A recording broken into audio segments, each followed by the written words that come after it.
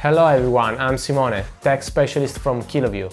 This is the video unboxing of the N6, our HDMI, NDI and NDI-HX 1080p encode-decode unit. No further hesitation, let's open the box and see what's inside.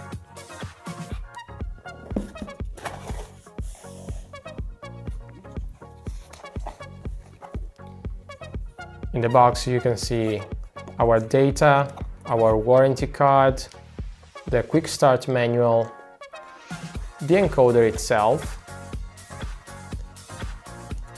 We do have, of course, the 12 volts power supply. In my case, I do have the EU adapter. You can, of course, have UK or US depending on your country. The USB-C to USB adapter, I will show you later in the video what it can be done. And the hot shoe mount. Let's see the back of the unit. We do have the Ethernet port with the PoE, the HDMI 1080p input, the HDMI output, the analog in-out depending on whether embedding or de-embedding, and actually the DC power. In the front of the unit we have the soft touch back and rear, and actually the select button within the USB Type-C in the front. Let's now power on the device. We're gonna use the power over Ethernet cable. Just plug in the cable and you see the unit will start to boot. The Kiloview logo appears, and now we're gonna jump into the menu. This is the screen of the N6.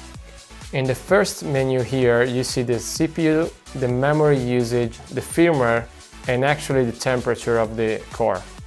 If we select here, we do have the keyboard clicks where we can enable or disable the audio for every tap we do, the reboot button, the screen protector to enable or disable screen protection to go off, the restore factory reset. In the second menu with the NDI, we can decide both the encoder mode or decoder mode without accessing the Web UI. And also select the source if we use HDMI or we use the USB webcam input.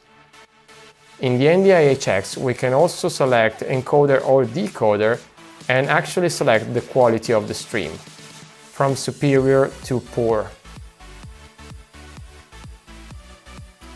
And even here select whether HDMI or USB. In this network tab you can see DHCP, because now it's taking the DHCP from my router. But we can also configure this into manual IP address by turning off the DHCP mode and select whether the octets we want to change and basically give it the number we want to have. Do you remember the USB-C to USB-A adapter? With the new firmware update, you can actually use it to connect webcam and transcode into NDI.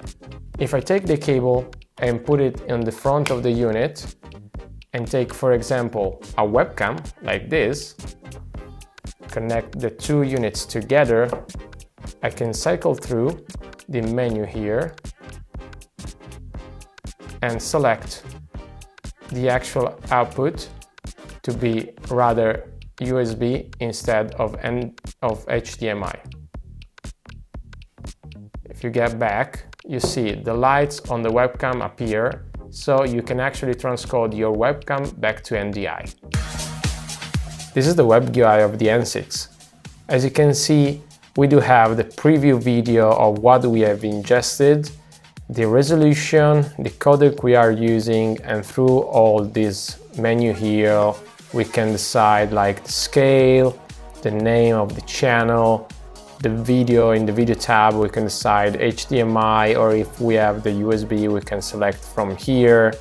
We can also select the audio channels, rather HDMI input or analog, and also the HX conversion like HX3, HX2 and the codec.